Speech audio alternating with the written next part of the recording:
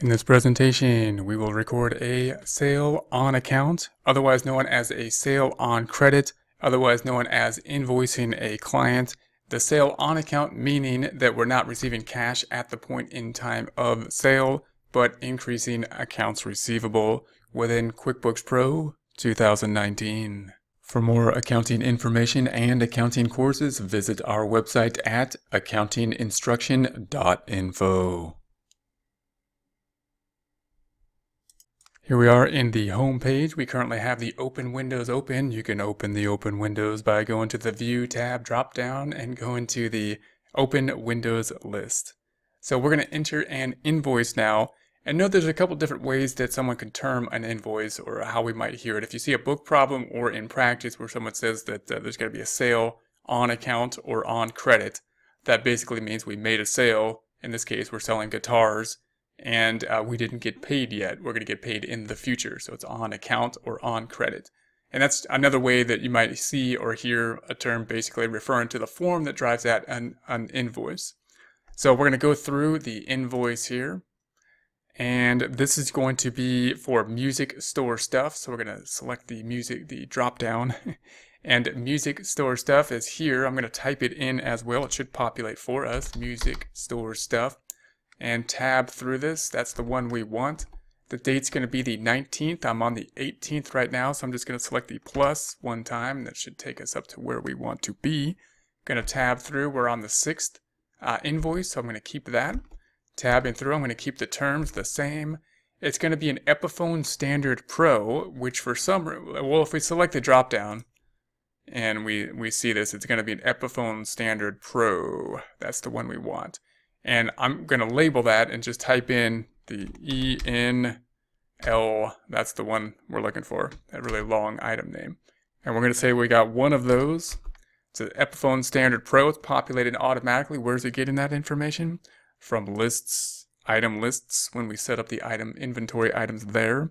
And that's where it's pulling this information from, knowing that the description is Epiphone Standard Pro, knowing that the rate is 600 and that the amount is 600 and that it's taxable, meaning sales tax. We're going to charge sales tax on it.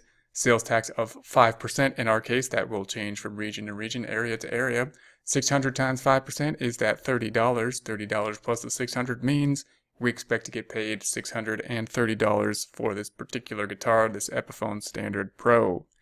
Now if we think about the transaction for this journal entry, this is basically a journal entry happens every time we make a transaction. The invoice means accounts receivable is going to go up. It's going to go up by the amount owed, 630. We haven't yet gotten paid. The other side is going to go to sales, increasing the income statement or revenue for 600, not the 630.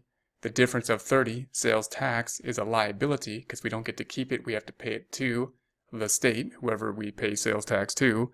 And then the other side is there's still going to be the decrease in inventory because we sold the Epiphone Standard Pro, a guitar, and the other side of that, the expense related to the inventory that we consumed in order to help generate revenue, cost of goods sold. The amount, however, not on the invoice. How would we know what it is? It's going to be on lists, item lists, Epiphone Standard Pro. Epiphone is this one, double clicking that. It should be that cost of $480. So that's the cost we expect to report once we record this item. Why closing this back out? Closing this back out. Why isn't the $480 here? Because we're giving this invoice to the customer and we don't want them to see the $480 cost on it. But this will drive that $480 and help us to record it in the QuickBooks system. Okay, so let's record this. We're going to say save and close. We're going to go to reports up top. We're going to go to Company and Financial. Scroll on down to the Balance Sheet Standard. Change the dates in the Customize Reports. Dates being 01/01/19 to 12/31/19. We're going to say OK. There is our new dates. Within the accounts receivable, it should be increasing. So we're going to double click on that. There's the music store stuff that we stole, 630, double clicking on it. The full amount there. So we're going to close this back out, close this back out. Other side's going to go to the income statement or profit and loss. So we'll go to reports up top to open that up. Company and financial. Profit and loss is our first item in the company and financial. Changing the dates from 01/01/19, 12/31/19, January to December 2019. We're in the merchandise sales. I'm going to double click on that item. And we see once again increase music store stuff, however, only for 600. Double clicking on that. 600, the sales price, not including the tax of the $30. Where's the $30? It's in a payable. We don't get to keep it. We're going to pay it to the state. So closing this back out, closing this back out, back to the balance sheet. Scrolling down to the payables, sales tax payable, here it is. Here we're going to double click on that item. There's the $30 that we owe to the state in New York in this case. It's a made up problem, so that's kind of, so in any case, there's the 30. We're going to close this back out. We're not quite done yet. It also recorded a decrease in inventory. So here's inventory. Double clicking on inventory. We see that we have the music store stuff. It's going to be 480. Where did that number come from? If I double click on it, it's not on this form at all. Where did that number come from? It's on lists, item list, for this Epiphone that we sold, Standard Pro. There's the 480. So we sold it for 600, it's 480. Closing this, closing this. Why isn't the 480 on this invoice? Because we're giving this to the customer and we don't want it on the invoice. Closing this back out, closing this. The other side of that 480 is on the profit and loss. So we go back to the profit and loss. It's going to be in cost of goods sold. Double clicking the cost of goods sold. There's the other side of that 480. So closing this back out. So there's a lot going on with those invoices, even though they're pretty simple to fill out. We're going to go back to the balance sheet. And the next thing we can take a look at is the inventory backing up or summary report. This is the 2032. If we go up to reports, if we go to inventory and inventory valuation summary, and as of 12/31/19, the cost 2032.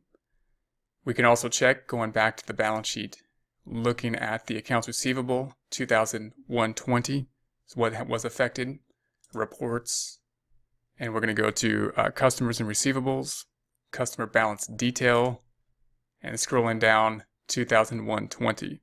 So everything looks like it's good. The music store stuff is of course the customer that was affected there. Now we're going to do this again with another invoice. So we're going to go to the Home tab, the Home in the Home screen, Home. We're going to create an invoice again, Invoice. This one being for Smith Guitars. If I select the drop down, we see Smith Guitars here. I'm going to type it in. It'll auto-populate Smith Guitars. Tabbing through this, it's going to be as of the 20th. So I'm going to put the +1, 20th, auto-populating invoice. The item's going to be an Epiphone semi-hollow wood. So if I click this drop down, we're looking for an Epiphone semi-hollow wood. Epiphone semi-hollow wood. Here it is. And for some reason it's a wild cat. I don't know exactly, but I'm going to put wild cat, and it's an Epiphone semi-hollow wood. And it's going to be a 1 for the quantity, rate 400, and we will have sales tax on it. So we're going to charge 400, sales tax 20, which is 5%, 400 times 5%, $20, meaning we expect to receive $420. What will be the journal entry here? Invoice means accounts receivable is going to go up. It's going to be supported by the subsidiary account for the Smith Guitars. The other side is going to be revenue, merchandise revenue. However, the revenue is only going to be for 400. Rather than the receivable being 420, the difference being the 5% sales tax, to $20 going to the payable. We're also going to have a decrease in inventory and an increase in cost of goods sold for an amount not on this form. Where would we find it? In lists. We go to the chart of counts and we're looking for that Epiphone semi-hollow wood. Epiphone oh, not on the chart of account. Close this out. It's in lists. Item list, and then we're looking for that Epiphone semi-hollow wood, which is down here. I'm just going to click this one, and there's the 320. So we'll close this out, We're going to record this, save and close, and then just take a look at this information, balance sheet. We're going to go back up and we're going to say accounts receivable, double clicking on that. It's went up by the 420 for Smith Guitars, double clicking that. There's the invoice, 420. Closing this back out, closing this back out. The other side's on the profit and loss. Here's the profit and loss. If we go to the merchandise sales, double clicking on that, it went up for Smith Guitars, but by only 400. Double clicking on that. That the sales price, not including the $20 sales tax. Closing this back out, closing this back out. Sales tax is going to be on the balance sheet because we owe it, and therefore it's a liability. It's going to be in the sales tax payable. Double clicking on that item. There's the $20. Closing this back out. Other side of it is inventory going down. So here is the inventory account, an asset account. Double clicking on that. It's going down for Smith Guitars, but only by 320. Double clicking on that. 320 is not on this form because it's driven by lists, item list. We won't go back in there. Closing this back out, closing this back out. The other side's in the profit and loss. It's in the cost of goods sold. Double clicking that. It's going to be in this 320. There's the other side. Closing this and going back to the balance sheet. Open Windows. We can see that the inventory, 1,710. If we go to the inventory valuation summary now, it should update to be 1,712. Sorry, 1,712 should match the balance sheet. 1,712. The accounts receivable, 2,540, should now match the customer balance detail, which will be 2,540, and we sold this to Smith Guitars. So Smith Guitars is here for the 420. There's that particular invoice. For more accounting information and accounting courses, visit our website at accountinginstruction.info.